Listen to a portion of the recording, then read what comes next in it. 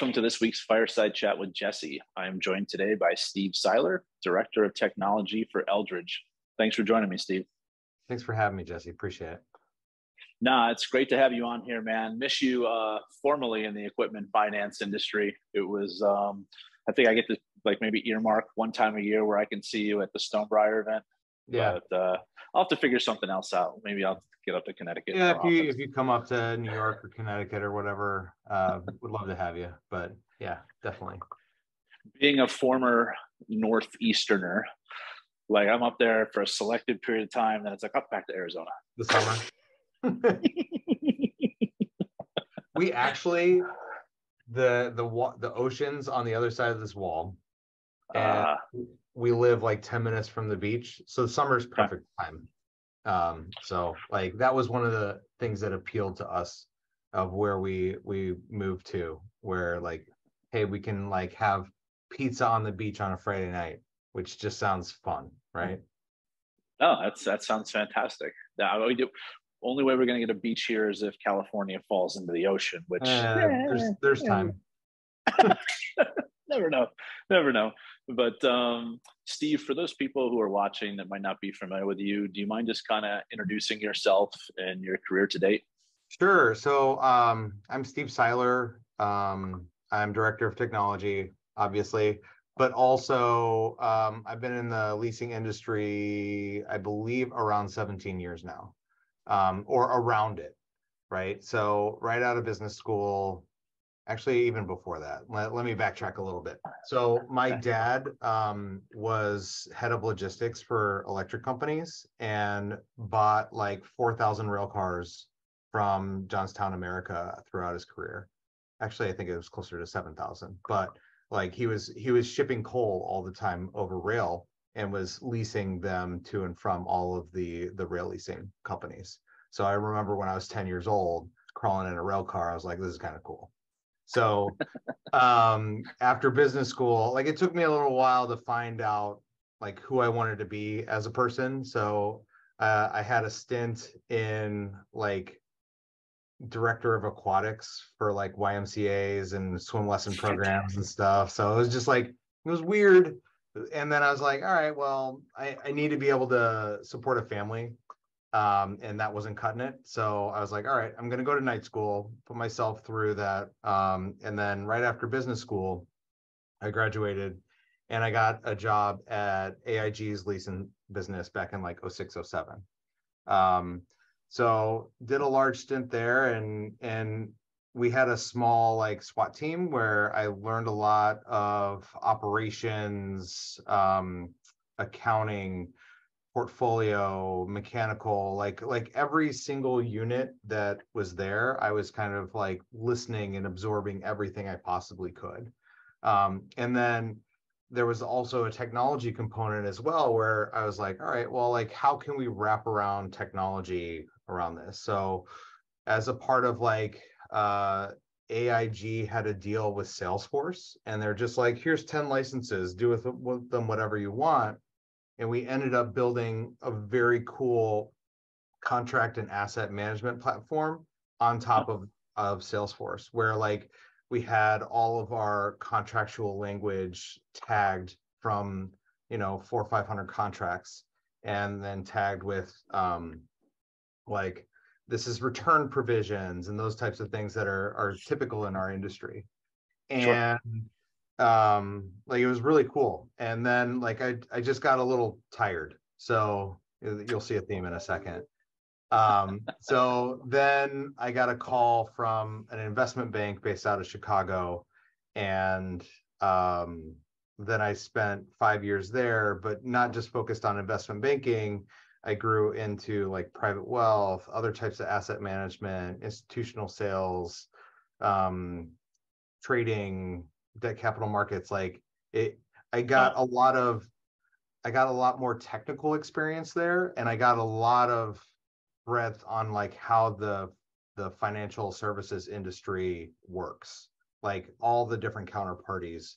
I was able to then absorb that. So after about 5 years of doing that, I got hired again. So the team, some of the team that was at AIG had spun off and had this like new company called Stonebriar Commercial Finance. Maybe some people have heard of it. And they asked me to come down. The first time they asked me to come down to Dallas, I wasn't ready. I was still learning a lot. It was within that 5-year period. I didn't want the change. Right. But they asked me again. I was like, all right, let's do it. So literally gave my notice, which was heartbreaking because the people at the investment bank, I loved working with them. Really good people from that industry's perspective, right? Sure. And came down and ended up growing my role at Stonebriar, being their only technology person, and was CTO there for 3 years. So, and the responsibilities there were also like building out a similar platform that I mentioned previously, integrations to a lot of the industry providers that we've used there, which is where we met. And then was working on like business intelligence and analytics. I also graduated with an undergrad in graphic design. So like, was also working through marketing and like all of these other like literally random pieces, because Stonebriar is also a small group, and we basically work as a SWAT team to make sure that any job that comes up needs to get done to be able to service the customers, clients, et cetera. So really enjoyed my time there. And then midway through my tenure, I got tapped on the shoulder to come up to the holding company, which is where Eldridge is. And they're like, well, we want you to do a couple things, take a look at some investments that we have, at least the technology component, things that are complicated, that sort of thing. If you have like, recommendations that you can give to some of our existing investments, go for it. And like build relationships there. And then also we have like all of this information and we don't know what to do with it. Let's try to figure it out. I mean, every company has that problem, right? It's not unique. Right. So was doing that for the last 2 years. And then earlier this year, expanded the role into like minimized some parts of the role and expanded others. And now I have like I'm the day-to-day person for like networking, hardware, questions on like, is a conference room like enabled? And we just spun up a new office where like we were doing everything from scratch too. And now with the way technology is today, there's a lot of tech involved in an office space. So like, sure. It's just like trying to keep your hand on all the wheels and making sure the plates are spinning. But not only that, though, it's anytime something goes wrong, and 90% of the time, well, 99% of the time, it's user error. It all comes down to you. Like, I always call it loose nut behind the keyboard. I can't. This isn't working. Blame Steve. It's like, no, it's not his fault. If you build goodwill in your relationships with people, they're not going to blame you. So like you try to develop like a partnership with these people, and like even though like there's a frustrating period, the fact that you have like a personal relationship with it helps that part go smoother. That's one of the things that I've learned in my career, is like develop the relationships. One of Dave's mantras when we were at Stonebriar was just take the meeting, right? To like build relationships with people. So sure. Like I apply that both externally and internally. That was one of the things on the pandemic for me, where that I've always been on the business development side. So you go in there and you try to do a demo or you try to give a presentation. You're in a bank, right? But you can't get on the internet because it's locked down. You can't have a thumb drive because you can't do that. So there's all these different hoops you have to jump through. And some of the people would get so frustrated and they'd blame you. And it's like, come on. And then, fast forward to people who are no longer in the offices and these guys can't figure out how to use Zoom. Yeah, that's right. When the pandemic first came around, like Dave was very nervous about Zoom and was like, can you come and press the button for me to make sure that he had some valid concerns, because like, sure, wanted the camera to work. He wanted the audio to work. Like he has like he has a very specific type of vision that he wants to present, that Sure. like he's fully capable for everything. He just wanted additional comfort to be able to Sure. execute on this too. So like there was a small learning curve there, and like we got through it. We also put in some really cool tech in our boardroom at the time. There was this thing that like had a camera in the center, and with everybody having to be like 15 feet apart from each other, we actually like were able to get the video of people within this one thing called like a meeting owl or something like that. So we did whatever we had to do during that time. We all have PTSD from it. That's that's fantastic. And circling back to your first job out of college, director of aquatics. Yeah. Like, was that like Baywatch inspired, or just were you lifeguard? Oh, that's right. Never mind. I know your background, but yeah, I was a nationally and internationally ranked swimmer. So like doing that, like in your early 20s, you're not necessarily lost, but you don't know what the pathway that you should take is. And I look back at that as like, all right, well, I didn't know what I wanted to do, but if I look at like the experience that I got, I learned how to budget. I learned how to save money on those budgets. I managed like 80 people so like I was like a kid myself. And I'm like managing people, customer service, lesson plans, which like is, just like strategic type of initiatives. Like Sure.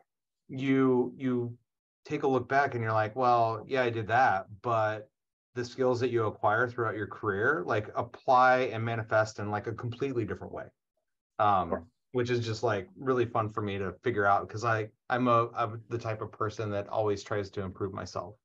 And like if you can figure out, all right, this is a lesson learned and this is how I can like fix it for the next time I have to do it.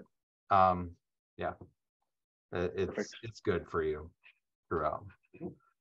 Nope, that's same page. So so you're at Eldridge now. Do you mind just kind of introducing that organization, Steve? Sure. So so Eldridge is kind of a PE firm, holding company, investment firm type of company. We focus on everything across like the investment spectrum. So like a lot of times you have like a credit or a special situations type focused fund and that sort of thing. So we're not like that. So we take advantage of whatever opportunities that there are in market and invest in that. We also don't have your typical PE like holding period, where you like typically PE companies have like a 3 to 5 year fund window that they have to like return capital back and that sort of thing. But Eldridge is in it for the long haul, and we're more of a holding company where like we make an investment and in companies that we feel like we can make a difference in, and then use our internal expertise to be able to help develop those management teams and those companies to something more than where they were whenever we made that initial investment. Not to say that we don't divest out of companies, because we do, but like we don't have a mandate that we have to. There's no like time bomb or like fuse, if you will, for us to have to exit an investment. If it's something that we like, we'll go ahead and continue to put effort and grow those companies to where they need to go. Which is definitely non-traditional PE, where it's like you got 3 to 5 years, we're going to shake this thing up, and then and if you think about like where I came from in rail, that's like typical industrials, investment banking, but like the strategies here, there's a financial services component, there's a real estate component, there's consumer and retail, not just consumer and retail, but like food and beverage, and then like food products, We have a little bit of healthcare tech, financial tech, and there's like a whole laundry list. And then there's like this whole entertainment space that I am not familiar with. And I'm just like, all right, well, sometimes, do you ever get those messages on LinkedIn where they're like, hi, Steve, or hi, Jesse, I have an opportunity in market. Please find all of the information attached. And it's like a total cold call. And you're like, did you even look at who I am? Or did you just see the name of the company and you're just like, yeah, I'm just going to market. Hey, apparently, well, are you that person? You're that person, aren't you? No. Apparently, my new consulting company needs a balance sheet from leases and loans, because I'm still getting those idiots that are like, "Oh, we can help you," or I'm like, "No." Yeah, you didn't look at the website, man. Nice try. Thank you. So what's it like going from, I guess, one organization to now where you're managing or have relationships with everyone? Like, yeah, you just mentioned all those right. different It's industries. more of a relationship, and you see this like broad view of people that are like you's point of view, where it's a collaborative effort, and like we're all dealing with the same problems, like I mentioned before. And I would say like 36 months ago, I didn't have a strong opinion of what you would use AWS versus GCP versus Azure for. Like I didn't have that opinion. I do now.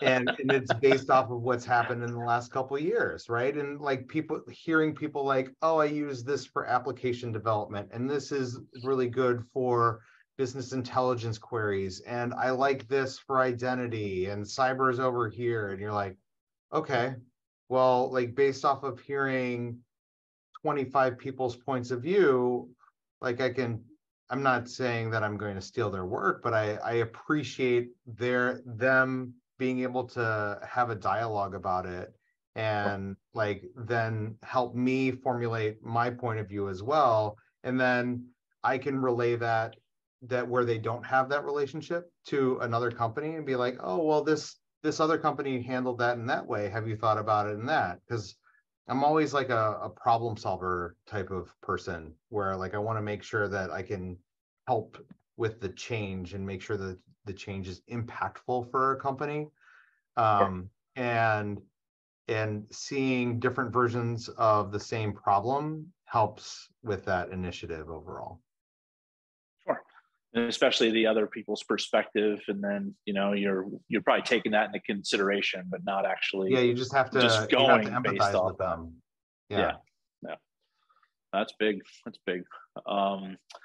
So from a tech perspective, then, or what are you seeing from a trend in the industry? More, do you want to be more, I guess, bleeding edge, cutting edge, or I guess just overall technology? There's some really interesting things out there. Like if you were looking at like 2-3 years ago, everybody was talking about crypto. And the thing that's not interesting, or that's interesting about crypto, isn't like Bitcoin. Like that is another asset of the same type of thing. But there's this whole transformation now of like tokenizing real assets, and there's some tried and true financial structures that exist in the equipment leasing business. If you take a look at securitizations, and like some of bonds issued and that sort of thing, there's now opportunity to basically do something similar in a blockchain based, smart contract based environment, where that technology wasn't like, it was bleeding edge about 2-3 years ago, but now there are platforms in place that allow you to be able to transact. And like there's some really interesting ideas out there that are in market that are very cool. Like I'm seeing one of our sister companies is an insurtech, and they're doing life and annuity policies on a smart contract blockchain, and they're finalizing that to go to market right now. It's very like, it's not equipment leasing, but like it's another boring industry that is ripe for change. Come on, man. Life insurance. Everyone has that. No. Like when I first started thinking about this like tokenization thing, I was at the ELFA conference like a couple years ago, and there was a presentation. It was a John Deere presentation, and that turned on a light bulb for me, where like, oh wait, you're producing all of these parts. All of those parts go into like a combine or a tractor. Sorry, my parents came from a farm, so like I'm intimately aware of farm equipment, right? I don't mind the analogy. It's fine. Right. So like you have the producer of the parts, you have the producer of the equipment, you have a sales arm of that equipment, and then you have a financing arm of that equipment. Then you have your mechanical and repair network on top of it with more parts. And then you have your counterparties that are all interacting. And then you have a resellers market, right? So if, like I literally listed like 8-9 things or something like that of like different components. And if all of that is tokenized, you're basically saying that one thing is like one piece, and it doesn't have to go from system to system to system. You could basically are enabling access to that singular record wherever you are in the life cycle of that asset. So like it makes the most sense for something like that. But those are incredibly hard to stand up and have like public buy-in. But like we're getting closer to that. Also on the bleeding edge front, like everybody that should be investigating generative AI, everybody's heard of ChatGPT. I've been doing a lot of testing around that. There's some certain things that you need to be careful about like privacy and personally identifiable information. So you want to make sure that you're not releasing anything in the wild that you shouldn't. But there's a lot of interesting things that are happening there, like, and even just off the shelf, like I know we're on a recording right now. I've tested out the Zoom transcription service, right? And that's just being able to enable people to focus on the conversation and not have to take notes, right? It's just like a small fundamental change that can allow me to connect with you more as a person, even though it's through a screen, instead of having to be over here just typing like what we're talking about for me to review later. Like that's an incremental push into productivity that like we're in the middle of right now. No, that's fantastic. And just so you know, I grew up on 300 acres of farmland in upstate New York. So I don't think you probably knew that about me or not. So I definitely can relate to that analogy. But now with some of that transcription service, like in theory, does that make it a recording then? And like from a privacy perspective, do we need to have consent prior to going into some of these meetings? It's like I had to click got it before you started recording, and that is my consent. Oh. Did you know that? Okay. I guess I've always been on the other side of it. So I don't think I've ever been on the other side. It's like yes, you have to consent. The yes and component of that, I don't know if you know improv, but yeah, I'll build on that comment too. There's like a sharing component and a privacy component that once you have this recording of me, like what do you do with that? Is that own internal to you and your organization, or are you going to share that out with others? And that is another thing that you have to think through before you do that when you record somebody. Interesting. And is there local laws that you have to comply with? So like it's always a legal discussion, isn't it? Just spam it out there and let everyone else deal with it. It's fine. Whatever. Ask for forgiveness, not for permission.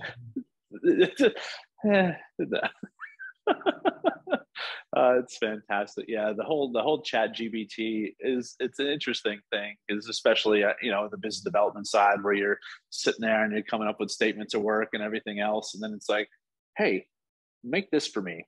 Just give a little tidbit here and there, and all of a sudden it just populates. It's like that would have taken me a couple hours to figure that thing out. Thank you. Have you seen the document processing ones? There's like 100 pages or so that they can now ingest and then give you a summary. There was a contract that I put in that is public, so I'm not trying to like get out there. Right. Yeah. It was hit or miss on a couple things, but it was relatively good. And I was able to find for the misses why it missed. And I was like, all right, I can see. There was a term loan and a revolver component, and there was like two different numbers, and it did the average of the two, right? So like it just got confused. It saw a 30 and a 20, and it's like, which one is it? I'll just give you 25. Split the diff. I always just like go in every now and then. I'll use, maybe if it gives me 4 paragraphs, I'll use like 2.5. But it's you always have to go and you have to make modifications. Summarize it. I also tell it to be like, and now talk to me like an executive at a third grade reading level. Otherwise, you sound like you're Borat given like this thing of why I should be doing this. That's fantastic. Next thing we know, we got to add a voice to it. They have that too. They do. Oh no. They have one where it's like videos. They'll take your generated script that you did, and then like we could be two totally different people. Lovely. I'll be the Terminator, and you can be, I don't know, like Pikachu or something like that. I'm sure my missus would appreciate that. Just make me say Pika Pika over and over again. Yeah, there you go. We're talking about leasing. Yeah. It's fantastic. You went from Chicago to Texas, and then Texas to Connecticut within like a 4-year window? Yeah, 3-4 years, somewhere around there. Yeah. And then you moved, I think, during COVID, correct? Yeah, we did. It was tough. I was gonna say, so what does that do to a younger family of, we have 4, 5? 4? I have 3 kids, so it's a family of 5. So like my wife and I grew up in Chicago. We were Chicago people. We bought a house in the same town that we grew up in. We're 5 minutes from both my parents and her parents. It was like slam dunk. And then we had the opportunity with Stonebriar, and I was like, all right, well, we got to move to Dallas. Moving down there was relatively easy. We came in, we found a house in a weekend, which is weird, and moved in a couple weeks later, and we actually had the summer to get used to our surroundings. But during that summer, our air conditioning broke, and it was like 120 degrees in Dallas, and it was terrible. And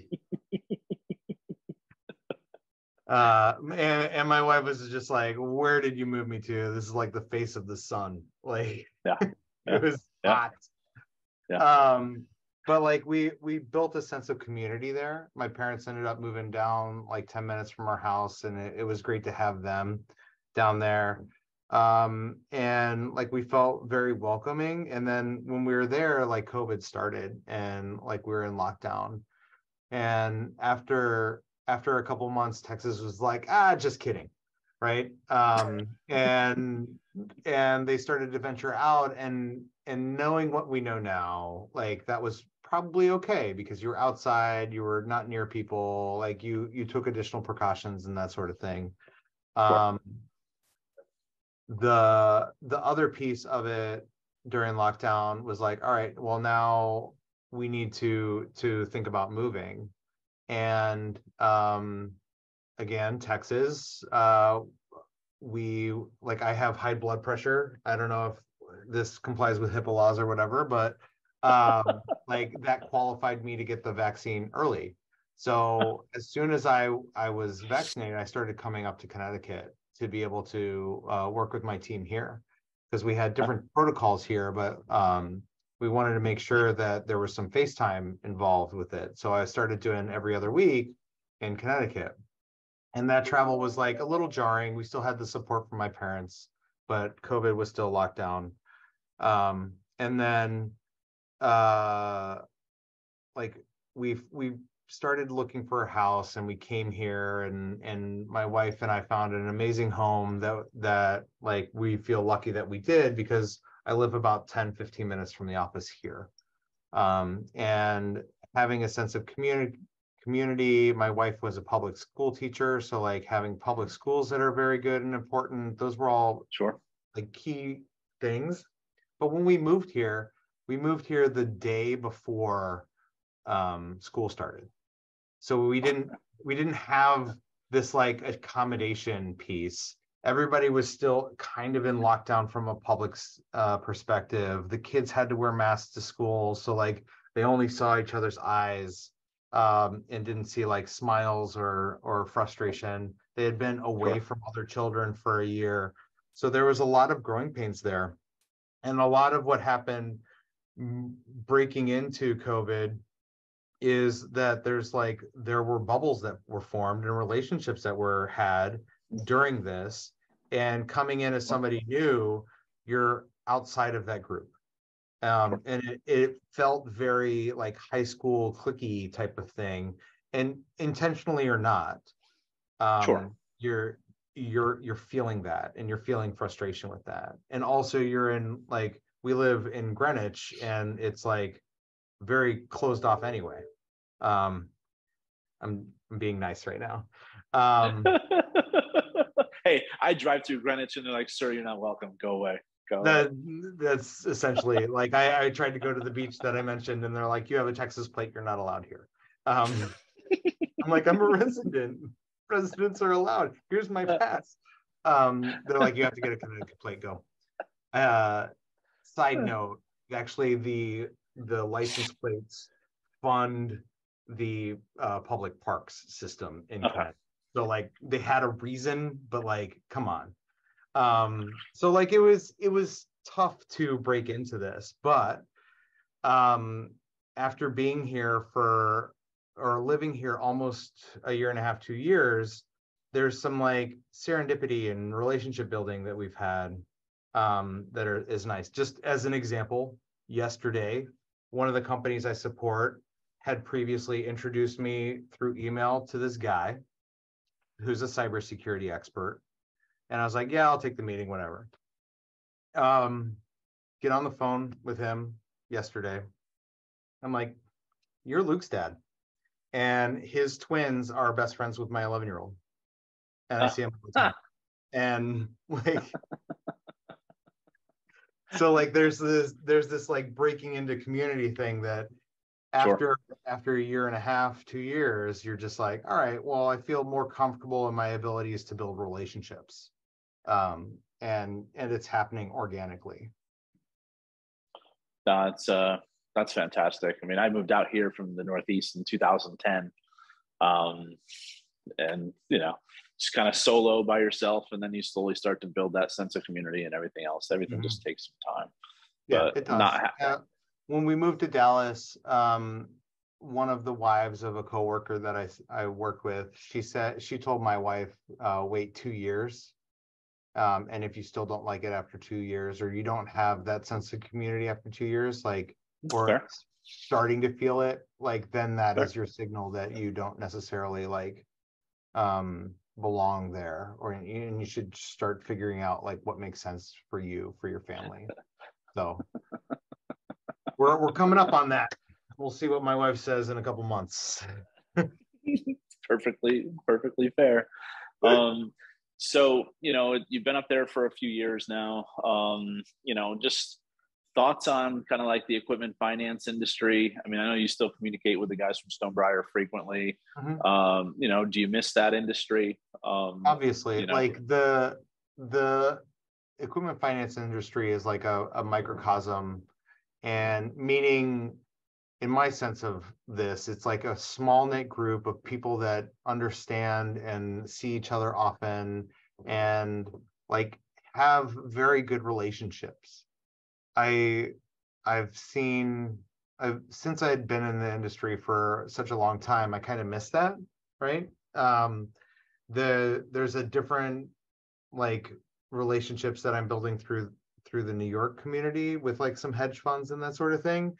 And it's too soon to tell if it's like that. I get a feeling that it's like a little bit different, but the equipment leasing piece has just been terrific, and I've very much enjoyed being a part of that and having open dialogue and discussion about certain issues that we want to make sure that we cover.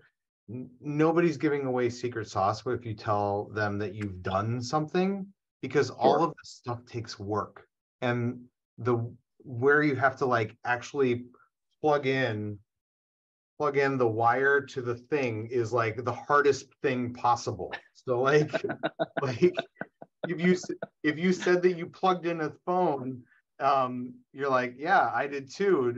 Did you have to turn it this way or that way? Like everybody's different, and Right. being able to talk through that you're doing something, you're not giving anything away. So there's not necessarily a harm in doing it, unless you're trying to like literally grab code and like take it from one place to another. Like that's a little suspicious, Sure. but like Sure. we all have the same type of issues that we're working through. Yeah, and one question I wanted to ask you as well was from a technology perspective, like, my blinders are kind of on, Steve, because it's been 18 years, and I was in retail for 18 months after I graduated college before I got into equipment finance. So my blinders are definitely on when I say this. But from a technology, it's all about efficiency, speed up process, and everything else. But from what I'm seeing in equipment finance, there's still that handshake and relationship Oh, that totally. needs to be there. And I wasn't sure if it's similar to other industries that you guys are in or not, or how strong that bond is. Because we were at that Stonebriar event together last week, and you just see like that sense of camaraderie.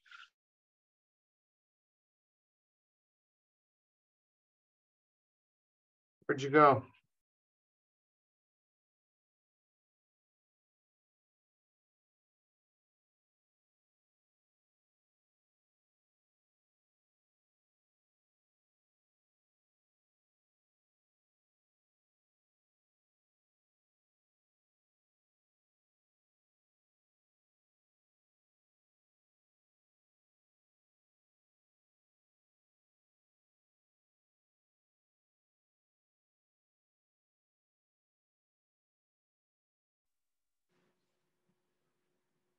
What happened there? I don't know. No, You went away. You froze. You were like, well, maybe. Well, I guess we'll see when I see the Zoom recording. So, anyhow, I was about to text you. Where'd you go? So, we almost made it through it. Anyhow, tech issues. You should probably keep that in. oh no, absolutely. If I'm like that, I'm gonna be like, I do have a highlight reel that I keep for some of these things where it's like, oh, we're going to talk about this, and the person freezes. Anyhow, I forgot my thought of where I was at. You were There. talking about camaraderie. Oh yeah, yeah, and that sort of yes, thing, and yeah. handshakes in the industry and that sort of thing. And you were also talking about how like the event that we had last week is a lot of the community coming together. And it's my understanding that that was the largest one that we had at the Stonebriar Investor Conference that we've ever had. And I know from my network and from the Stonebriar network, like all of these relationships matter and they're really important. And events like that help us be able to make sure that we continue those relationships on a go forward basis, make sure that those handshakes, make sure that we can trust each other, that we each have each other's interests at heart, both on the client side and on the leasing side, right? So like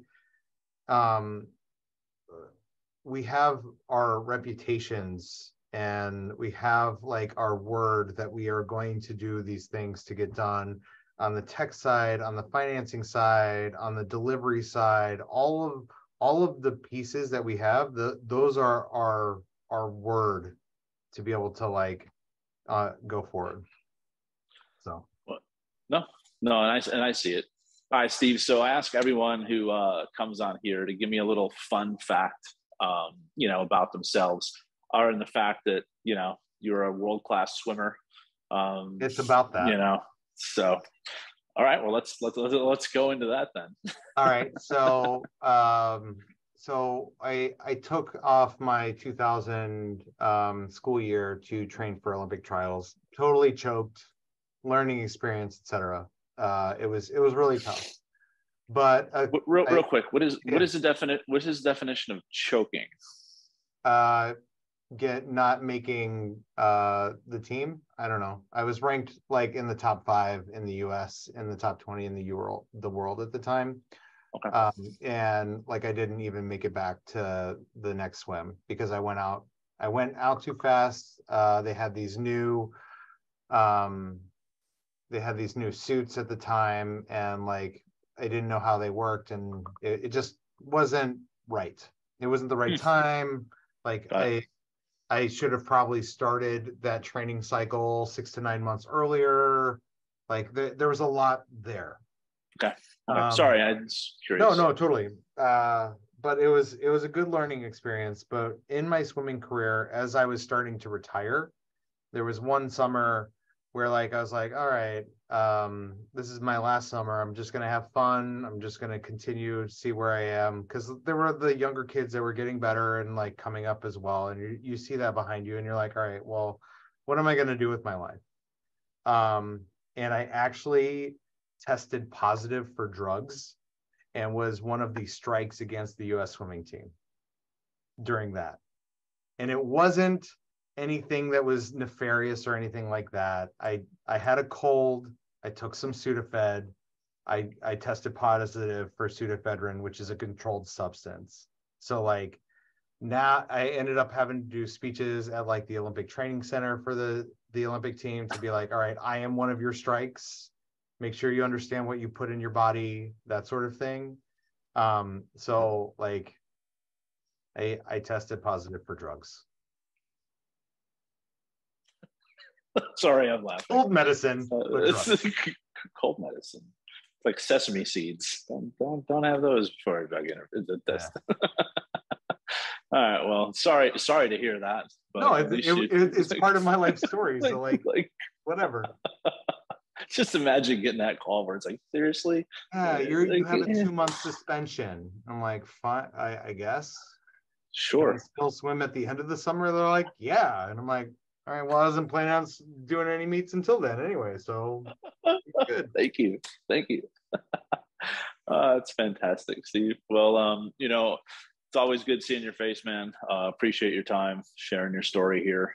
And, you know, look forward to seeing you. I think we'll try to get you down to the golf tournament in early August. Awesome. Yeah, I love the conversation. Thank you, Jesse. Appreciate it. Yeah.